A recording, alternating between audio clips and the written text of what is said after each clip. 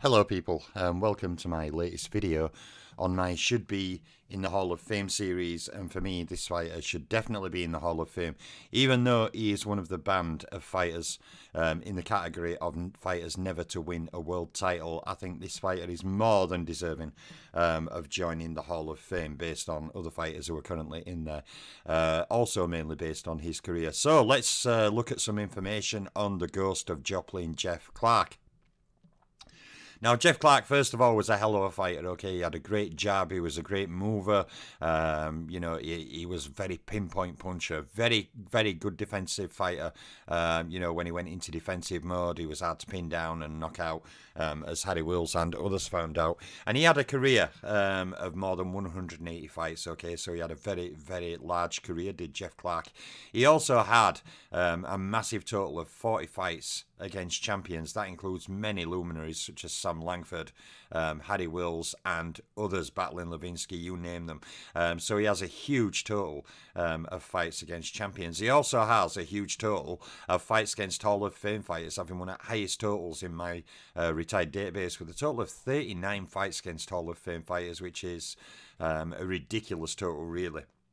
He certainly didn't win them all, but he certainly had all those fights against that elite opposition. Jeff Clarke was also a multiple-time challenger for the coloured heavyweight title. Of course, he did not capture the established title, but he was a multiple-time challenger for coloured heavyweight title. And Jeff Clarke scored in his career over 70 knockouts, okay? So he was also a decent puncher, even though he was not the biggest heavyweight around at that time. Jeff Clarke also had a total of 34 fights against pound-for-pound rated fighters.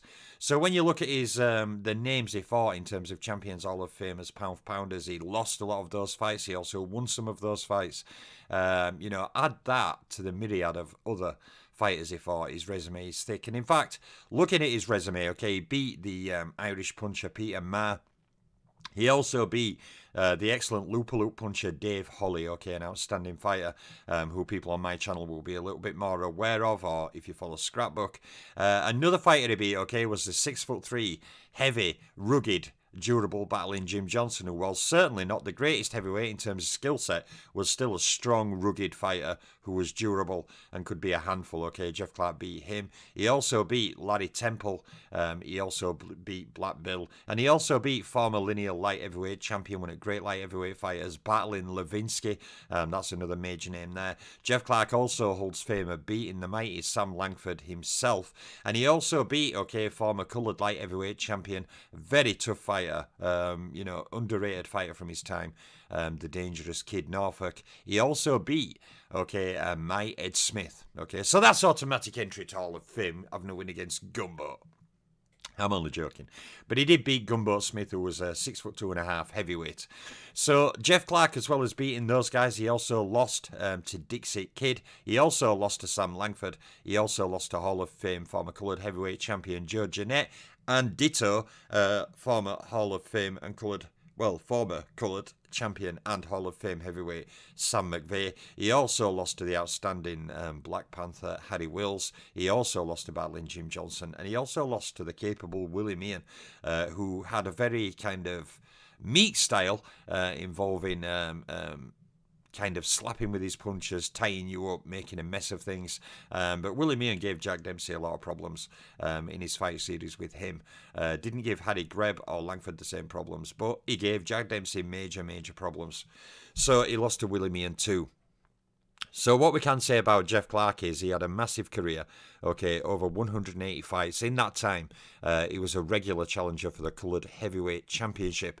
And just when you look at the list of fighters he fought, not only the pound-for-pounders, which is a huge tally, the Hall of Famers a huge tally, and the champions a huge tally.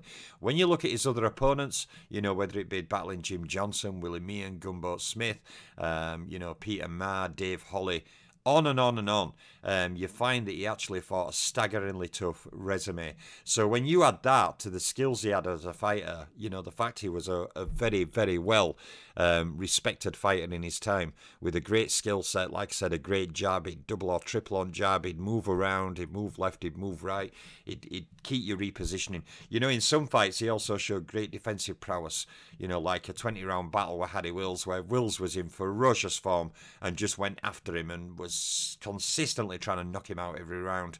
And Jeff Clarke, it was said in the reports, could barely get off 6 punches around because Wills were in such ferocious form. He was just after him, teeing off regular, trying to take him out. And Jeff Clarke managed to survive the entire fight, which shows that also he's experienced enough to go in there with a prime Harry Wills and stay the course, albeit in a losing effort.